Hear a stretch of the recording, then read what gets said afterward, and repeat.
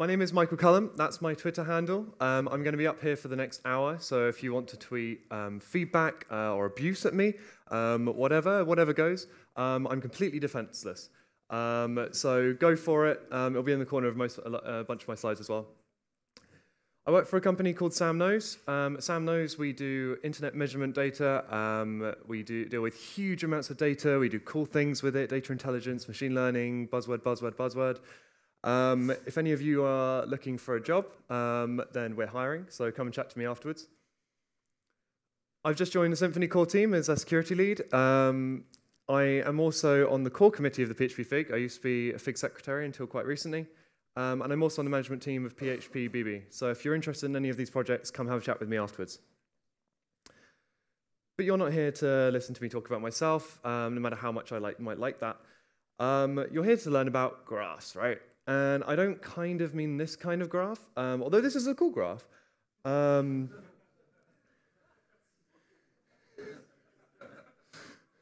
Graphs are cool. They show us interesting things. We're here to learn about this kind of graph. So throughout this talk, I'm actually going to use GitHub as an example. It's something that we're all quite familiar with. We'll talk about users, we'll talk about repositories. But if we start to think about this as a graph, we have you as a central user. And then say we want to expand out. We want to look at the organizations you belong to. So I belong to Sam Knows and Symfony, for example. Now, inside that organization, Symfony, we've got a whole bunch of other users. That might be Fabian, it might be Nicholas, it might be other core contributors. I also have a Sam Knows organization, for example. And that contains a bunch of repositories. So some of those are private, some of those are public. And then we have a whole load of commits. Now, each one of these is an object. Now, object-oriented programming, I'm not kind of going to go into the depths of, but you can kind of begin to represent this in the graph. And when you use something like GraphQL, the relationships are first-class citizens and how they all relate to each other. So first of all, I'm just going to talk very briefly about REST APIs. Who's used REST APIs quite extensively? OK, basically the entire room. Wonderful. So with your standard REST API, you've got a number of endpoints. You've got gets, you've got posts, and hopefully a whole bunch of other HTTP verbs that you're all using correctly, right? So if you want to get content, and by the way, by get, I don't mean post content, and I want to have a look at like a specific repository, I do get repos ID, and it would return the correct status code, because you're using the right status codes as well, right? Yeah, OK. That's the correct answer. It's the OK answer. Returns to 200 OK. We might get some organizations. We might get a specific organization. But then here, what we start to do is we start to say, actually, I want to look at the repositories for that organization. And if you think back to that graph that I was showing you earlier, that's sort of like a child in a graph, in a REST context. Now, always assuming children actually can kind of confuse sort of the way of thinking about it. And so if you think about them as connections, then you can traverse the graph in any way that you choose. And this is one of the things that REST isn't quite so great at. And then finally, down the bottom, I've got a post org, so creating an organization. And again, 201, because you're all using the right response codes. A REST API might look a little bit like this. This is kind of fake, and it's also not a great REST API. It's just something I grabbed off the internet. So you'll notice in here that there are lots of links. That was why I grabbed this example. There's lots of links in it. We've got a link to itself. We've got a limit, so a bunch of stuff to do with pagination. And then we've got sort of relationships. And we say, call this other link, this other URL, and then we'll send you through. And you can essentially traverse a REST API a little bit like a human can browse the internet. You go onto a search engine, you click on a thing, you click on another thing, you click on another thing. It's very rare, actually, now for you to type in a complete URL to a specific page on a website. When was the last time you did that? Like probably a week ago. Or when you were testing something, but the common user doesn't type a full URL. Now, that's a good REST API if you can follow all the links, but not all of them have that. If you don't have links in your REST API, it's not really a REST API. GraphQL. So moving on from REST, we'll come back to sort of like the differences later. So what is GraphQL? GraphQL is two things. It's a query language for your API, and it's also a server-side runtime for executing queries using a type system you define. What? What does that mean?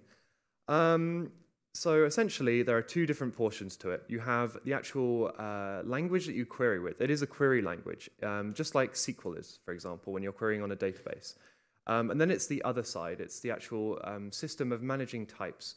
So in our GitHub example, we have users, we have repositories, we have commits, we have more users, and we have a whole bunch of other different types of entity. So let's have a look at starting to query this, right? This is something in GraphQL. This is a request. And what I'm saying is on the me object, I want to get the property name. I want to get my name. It is just this simple. This is the most bare bones sort of thing you can do. Getting a property off of an object. And this is what it returns.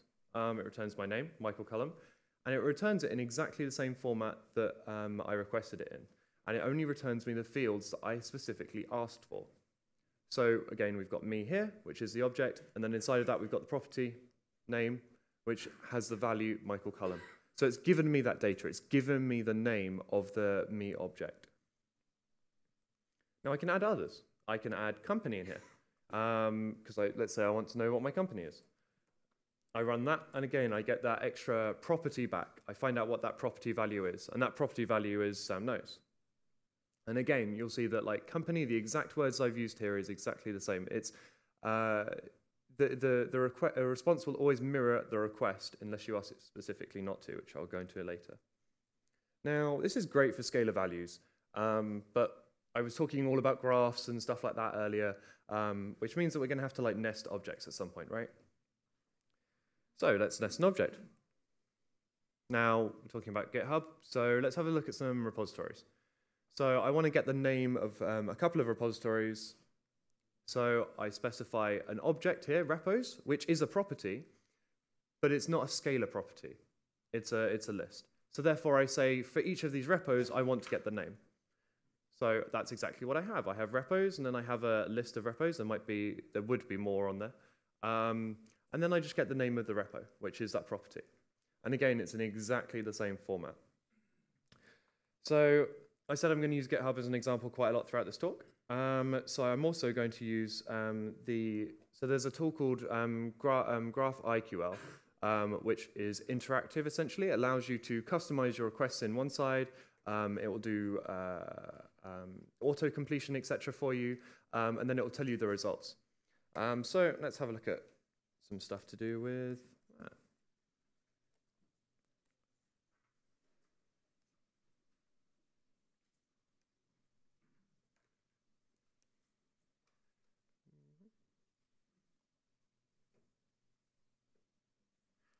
All right, can you see that at the back? Oh, that's a bit much. Can you see that at the back? Yeah, cool. So here what I'm doing, pretend that this word query doesn't exist. That should work on its own. Yeah. So here we are, I'm looking at a viewer object. Viewer in GitHub's context kind of means me, the person who is viewing the API. I've signed in as myself. This is actually touching on GitHub's production data. I'm just going to have to try very hard in this live demo not to accidentally show you any private repos. So login is the property on here that essentially gives you my username. And my username is Michael Cullum. So that's really simple, right?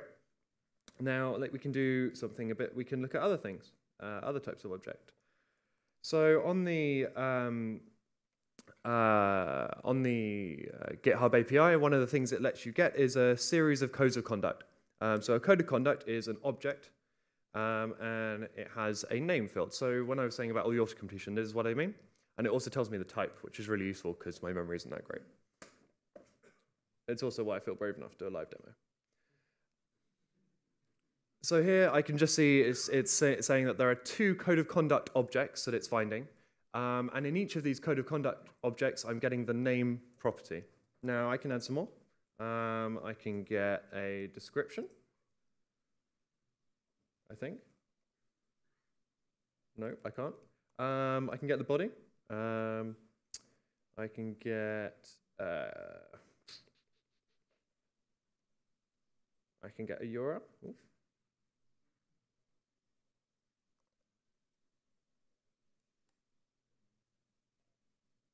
So there we go. So now I'm actually getting the full body of all of these codes of conduct. Now, that's great, but realistically, like, I don't actually want to get the full body of every single code of conduct. So let's say I just want to look at one. So one of the fields that I grabbed here was key. Now, the reason, oh no, I didn't grab key.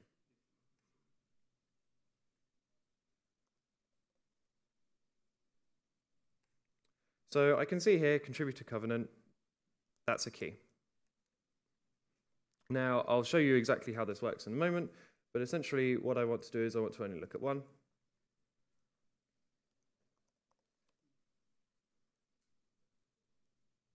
Would help if I didn't lock my screen. And there we go, and I can just look at one.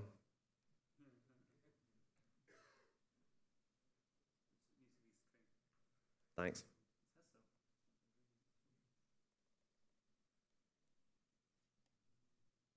There you go. So I can just look at one as well. And that really depends on the kind of object that I'm querying, whether or not I'm looking at an array, or whether or not I'm looking at a single object. So let's come back here.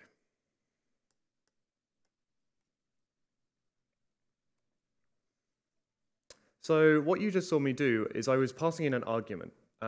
So essentially what this actually is it's essentially a function, if you consider that in sort of PHP terminology.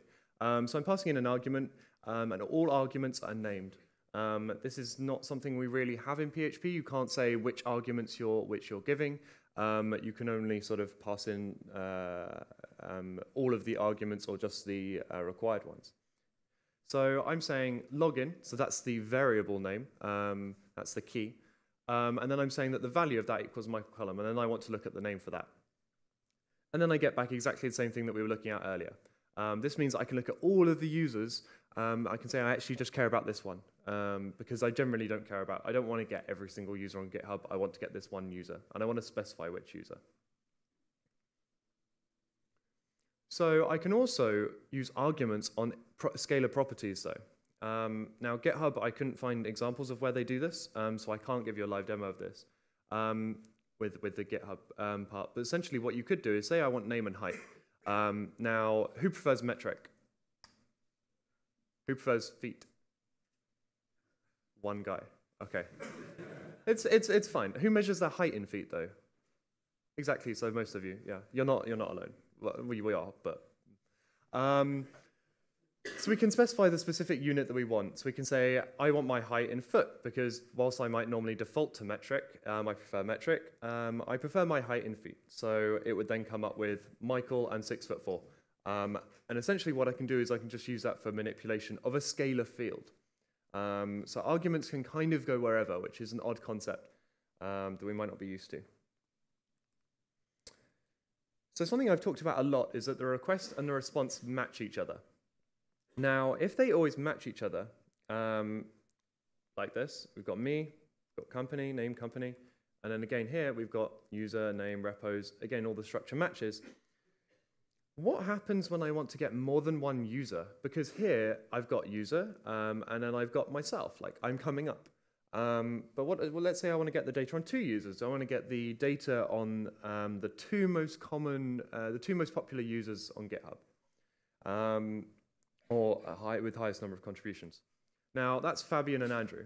I don't know who this Andrew guy is, but Fabian, I expect most of you do know. We use something called aliases. So aliases allow us to actually change the response and use different keys. If I had 2 users, it would throw an error. You saw what an error looked like earlier accidentally. I was going to show it to you properly later, but you've already seen it.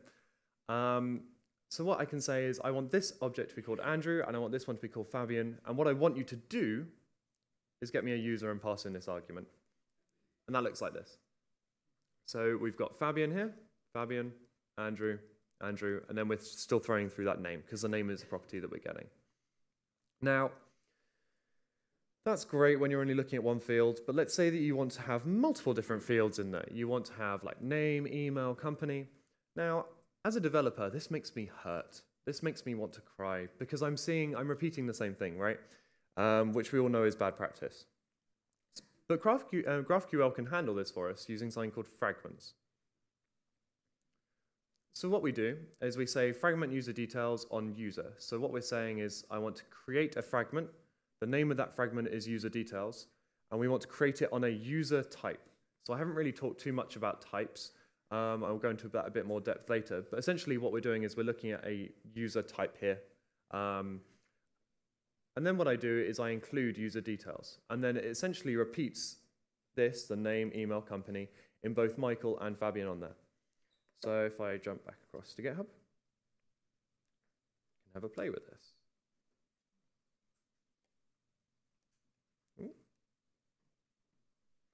So let's go with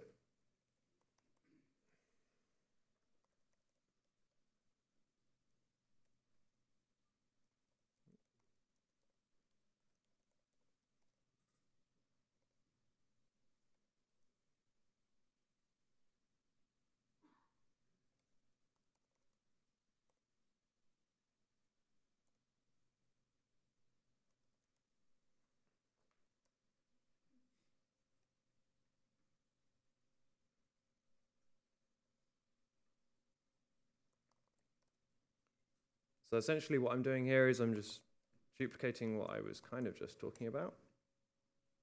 So then we've got that behavior that I was saying, and you can see the aliases working. So we've got Fabian here, we've got Michael, and Fabian and Michael. Can you see at the bottom of the screen at the back? Does it cut off like sort of there with heads, or can you see the whole thing? Oh, you've got screens back there, fantastic. Okay, so now I want to add a couple of extra fields. So let's add email, please don't spam me. Oh, no, that's not what I wanted. And let's grab company as well.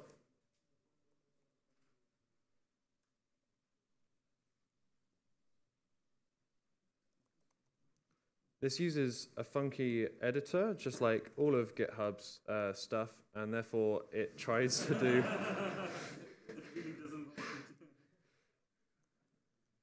Right. There we go.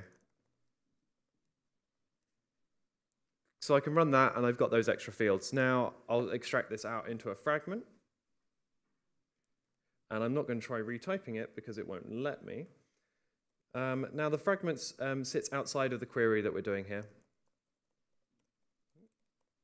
Fragment, user details on user. And then I just paste the exact fields in here, almost as if it is actually in here itself. Now, what if I actually just did name here, and I ran this, it would actually error. If you define a fragment and don't use it, it will error at you. So you can't just simply load every single one of your fragments or transformers, I suppose, as you could kind of liken them to. You can't just load every single one on every single query. You have to only load the ones that you need. So then I use the ellipse operator to say, essentially, expand user details here.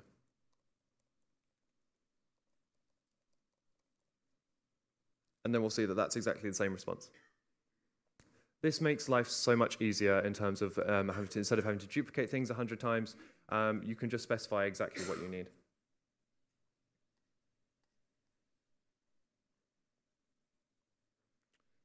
So we've looked at a lot of properties and that kind of thing. Let's have a look at operations, because we want to do things a little bit more dynamically. Now, when we're having a look at all of the previous ones that we've been doing, I've just omitted that query keyword. The query keyword is unnecessary, but recommended. So all of the previous examples that you've seen, just add query at the beginning, and you'll be following best practices. Now, just like in PHP, we can have anonymous functions, or particularly in JavaScript, JavaScript does this a lot. It's a lot better to name them.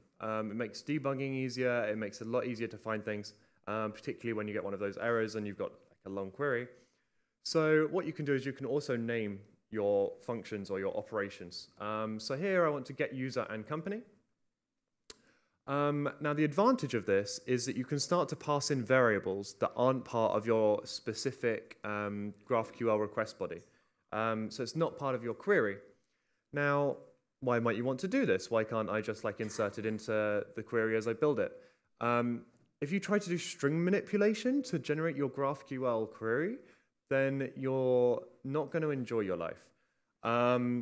It's going to be an absolute pain in the arse. It's going to be horrible to unit test. It's going to be horrible to develop on.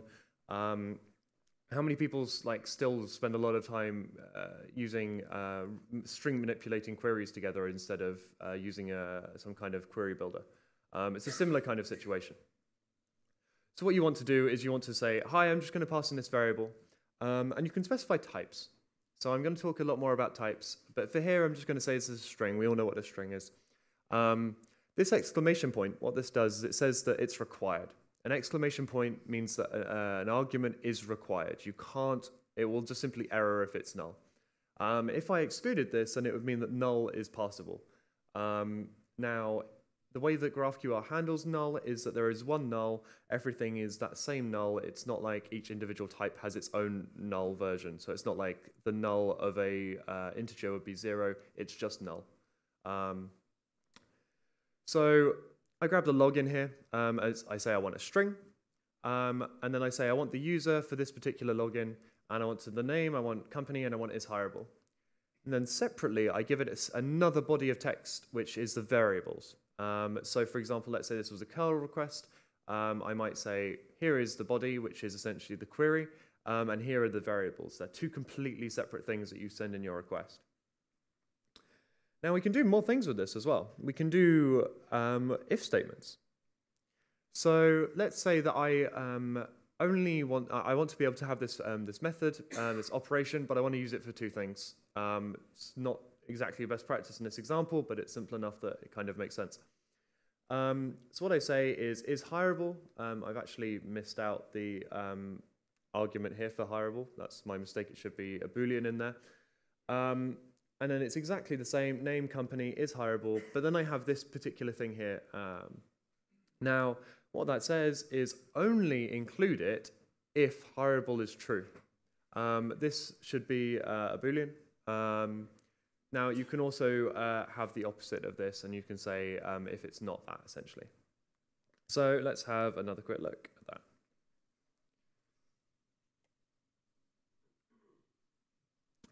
So let's grab, I only want to look at one. I'll just get rid of this fragment. Let's have a look at here, just to make things a bit simpler.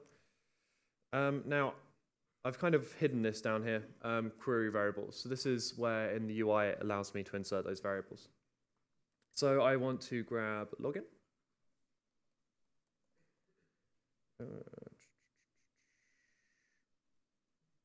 And here, as I said, I'm inserting the query text just to make it so it works. And I want to get company of user. Ooh.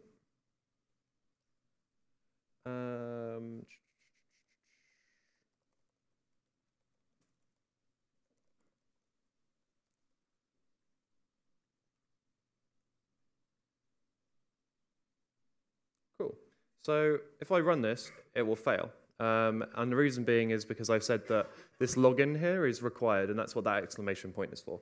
I'm just going to get rid of all of that comment text. Just getting in the way. So yeah, so here we can see the string was provided with an invalid value. Now, what I can do down here is, that's actually, so if I go down here, I can specify what that login variable should be. So, oh, it's auto-completed that for me. So I can say that this one I want Fabian. I can complete that, run this, and essentially it just auto-fills that data. Kind of like code, right? Kind of like a query language. Now, if I decide that I want to add another one on here, so I can add is hireable.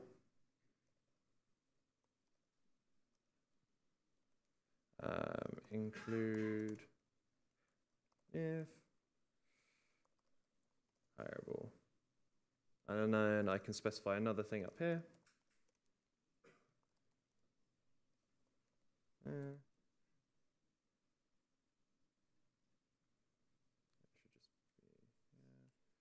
Is horrible. And then I can specify. You see, this code complete. It's like nice, but not. There we go. So now, because I've passed in true, it will tell me that Fabian is hireable, apparently. Great. However, if I put false, then it will not like me very much. There we go. And it will then hide that field. So you can use one particular thing of query language, send it multiple times, and just customize the variables, which can help you when you're actually crafting these queries. It can make your life a lot easier.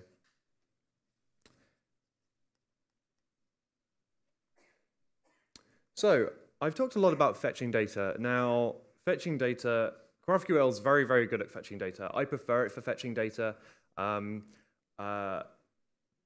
Using it to write data feels a bit odd, particularly seeing as you use a get all the time. All of GraphQL is on a single endpoint. You send it your query, you send it your variables, it returns a response to you. It's /GraphQL normally is kind of the standard, and it's a get. But you can modify data. Now let's have a look at how we do that. So what we do is we, first of all, and this isn't actually strictly required, but it's good practice to do it. Instead of saying query, I say it's a mutation. It's a different type of operation that I'm doing a mutation. I'm changing something.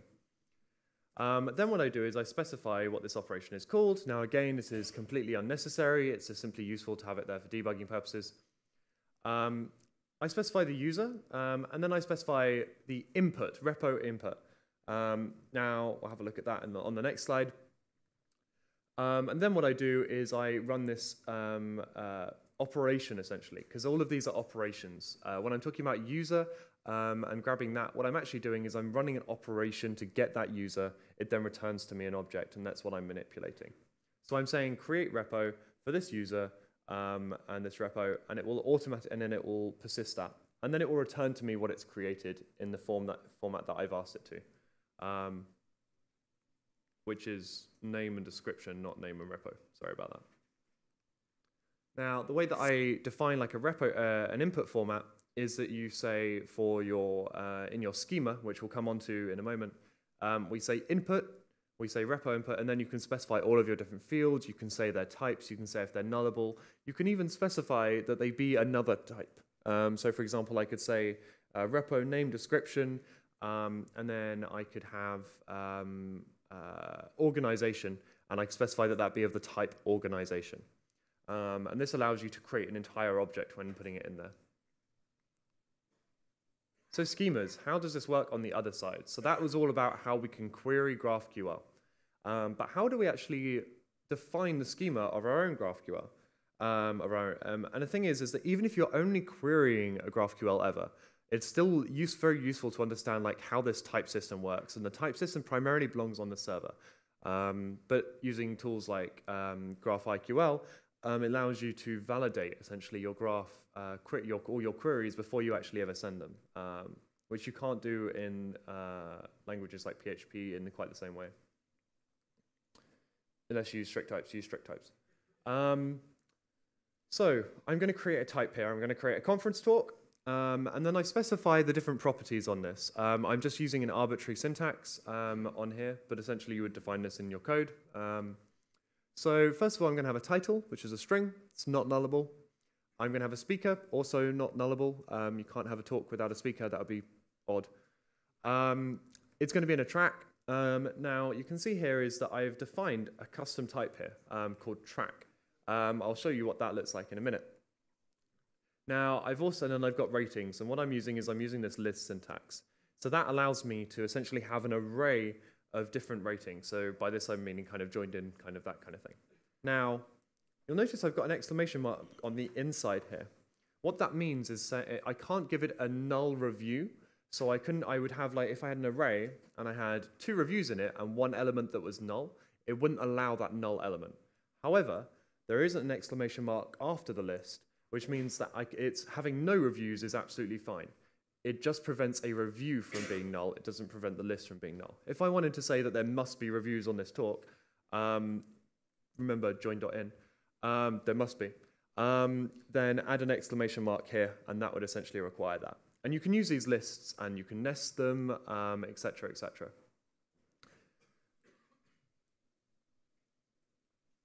So at the root of all the schema, you have something called query. So we were talking about query earlier, and that thing that I was talking about adding at the beginning, mutation. Essentially what this does is it defines the highest level of functions that you're kind of running, the things that you're doing. So I'm saying, hi, I want to look at this talk, I want to look at the talk ID, I want to look at the speaker, I want to look at this review. So that's where you're defining all of those like upper level operations to go and get like a specific one or to get a series of them. I won't cover pagination in much detail in this talk. I might bring it up in a GitHub demo just to show you if we've got time. So what I'm doing here is I'm saying talk, I want to throw in the argument ID, and it's of the type ID. So ID is a special type in GraphQL. And I want to return a conference talk. If it's a review, it will return a review. If it's a speaker, it will return a speaker object. And these are special objects and types that I've defined, almost like a class. Now, it comes with a series of inbuilt types. Those are string, integer, float, boolean, and ID. ID, it will default to if you're sort of doing a lookup and you haven't like specified exactly what field it is. Now, you can also have your custom types, which should look a bit like this conference talk here. This is a type, a custom type. So you would add this onto the series of the others. And you can also have enums. Who knows what an enum is? Most of you, that's fantastic. Derek, we should definitely get this in PHP core. Sorry. Seriously though. Touché. So enums are fantastic. They allow us to have a series of different values, and only one of these values can be specified. So at this conference, we have 3 tracks. We have the Redshift track, the I don't actually know how to pronounce this, which is awkward because it's a track that's speaking Macari. With the Macari track and the Bytemark track. And that means that when I'm specifying here the track, it means it has to be one of those 3 values. I can't specify anything else. It's almost like having an array on a string for those of you that have not used enums before, but better, like much better, because it's a type, right? And the final thing kind of on this, before I go into how to do this in PHP, is introspection. And I'm just going to jump straight into GitHub and show you this. So with a REST API, what you commonly need to do is you need to define it in a format like Swagger. You need to put it on an awful tool like API in order to be able to document it or that kind of thing. Now, with GraphQL, you can actually ask the API to give you its documentation itself, because the schema documents the API. You can see all the fields, you can see the types of those fields, you can, bless you, you can see the description of all the fields. And you can actually just ask GraphQL to give that to you. So let's grab a fresh one. So what I'm going to do is I'm going to use one of these special types. So they have a whole bunch of inbuilt types that are special that I'm not going to talk about, but one of these is schema. And what schema will do? Bless you. That was 2 in perfect harmony. So from schema, I can get a list of an array of types. So I'm actually just using plain old GraphQL here. I'm looking at types, and the reason it's erroring at me is because that's actually an array. And then under the types, I can say I want the name of the type, I want the fields of the type, I want the kind of the type. And then under fields, again, this is another array. So you're starting to see like how we can nest things here. And all I'm doing is querying GraphQL itself. So again, I can say name, description. I can see if it's deprecated. I'll talk a bit about deprecations in a moment. And I can get also its type of the field. Oh. So this will be huge, by the way. So what we see here is it's showing me all of the different types that it can give you. So under query, so that top level that we're looking at, we can see code of conduct, we can see codes of conduct, we can see which is what we were looking at earlier. We can see the plural and the singular there. If I actually ask for arguments over here, it would tell me that under code of conduct there is one argument, which is the ID of the code of conduct or the key. I can see licenses.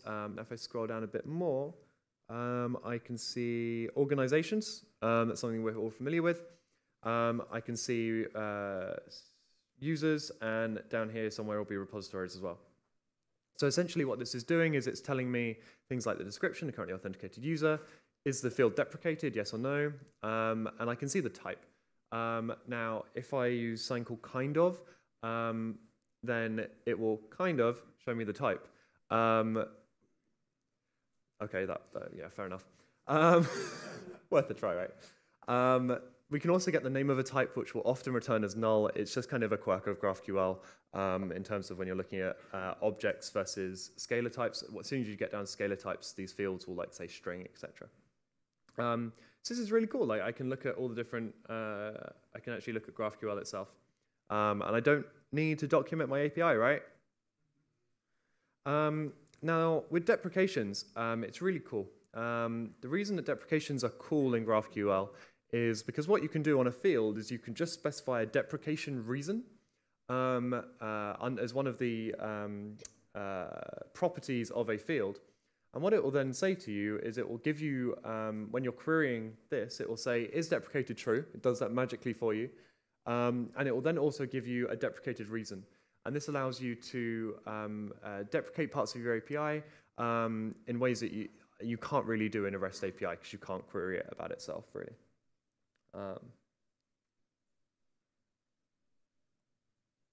So, server-side. This is probably the most popular library for GraphQL in PHP. It will essentially give you all of the bootstrapping you need. It's the dependency of like most common other GraphQL libraries that you'll see. Now, this runs on a single endpoint file. I'm not going to show it to you because it's boring, honestly. Essentially what it does, it will grab some input, it will register all of your object types, so like query, it will, and that kind of thing. And then it allows you to just execute that, it will return a response to you. Now, when we're defining a type, what does that look like? So I mentioned that we want to always have something like called query at the top level. I'm kind of ignoring that for now. So I just want to define a user type. I give it a description. I say it's our blog visitor. I specify some fields. I specify first name. I have a description on each of those fields. I have the type of those fields. So this is the most important thing here, right? I'm essentially doing a check to make sure it's a type. It's a string. I've also got an email field, which is also a string, and I don't bother to specify other fields like the description. So I just literally say the type. That's a shorthand syntax there. And then I've got this function here called resolve. Now what this allows me to do is for this very specific type, I can choose what I want it to be able to return to me, how I want it to get that result. Do I want it to run a query? Do I want it to return some kind of scalar value? Do I want it to look up from like a map array?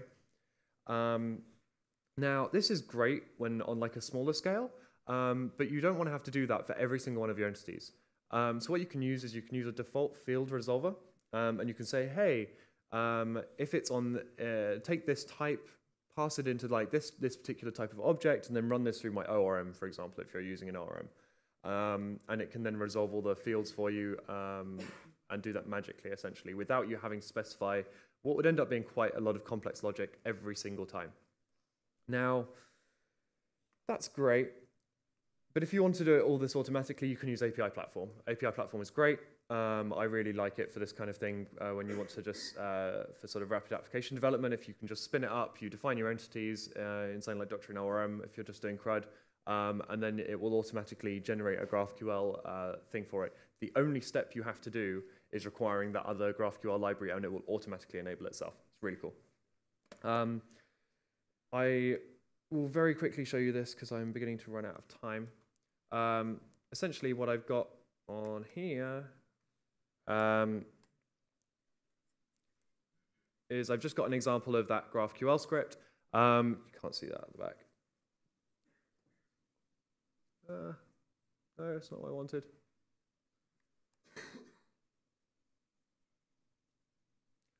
So here I'm specifying a field under query, Michael's name. I'm specifying a type, and I want it to always resolve the string true.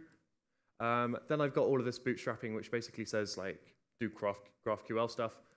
And when I execute this, then it returns a JSON blob, which you can't see, down here, which just says the data, Michael's name, foo. So that's like a working GraphQL on my laptop, like in, what, like 40 lines of code.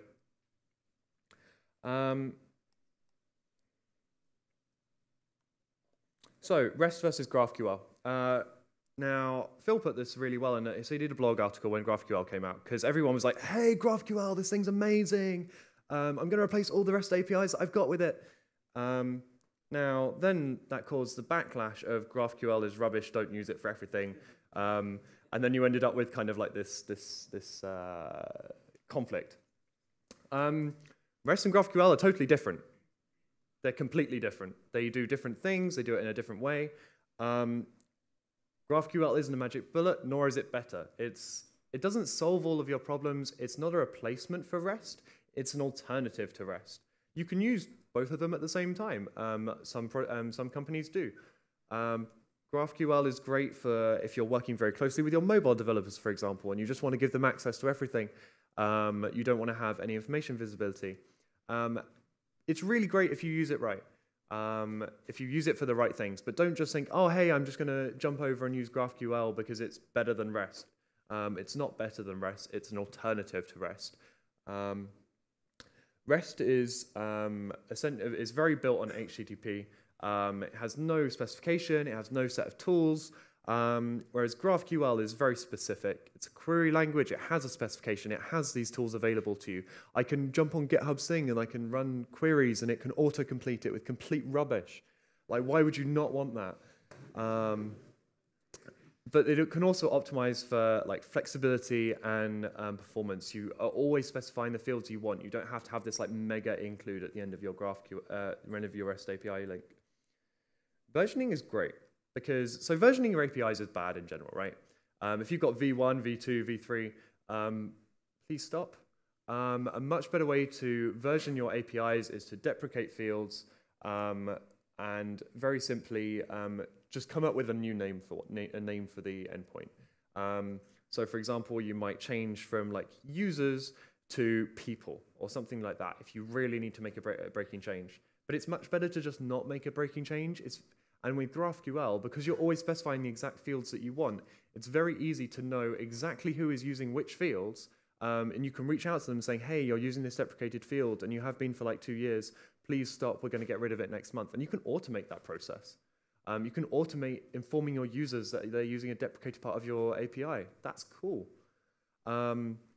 Deprecations are much, much better, and it doesn't have any kind of version. You can't do v1/GraphQL. What are the issues with GraphQL? I've kind of talked about some of them already. Caching. It's all on one endpoint. It's all on /GraphQL. You can't use HTTP, varnish, and that kind of thing in quite the same way. It also, because lots of people are going to be requesting different fields, it makes caching a complete nightmare because instead of having one endpoint that everyone is always hitting, they're always requesting a completely different version of even requesting that particular resource. So basically, the answer to caching is be very good at it at lower levels. Your authentication, your caching, etc., should all be at levels below GraphQL. It should be just above your persistence layer in your business logic layer, essentially. Use Redis, basically. Don't rely on HTTP caching it in quite the same way. But you do have the performance benefit of the fact you're only giving what you need. And finally, information hiding. The whole point of GraphQL is that you don't hide information. The point is you give them exact access to whatever they want. Front-end developers love GraphQL because it means that they can just develop without having to constantly ask the back-end team for extra changes to be made. It can help speed up development of your back-end team because suddenly you're no longer having to constantly respond to the front-end team. And you haven't got that dependency in quite the same way. You just give them the API and they can do all the stuff. But if you want to do information hiding, that's not really what it's designed for. I think that's all I've got time for. If not, I can show you a couple of more quick demos. Yeah, okay. So I can jump over onto here. What shall I show you? So let's have a look at some errors very quickly. Oh, yeah, okay, that works.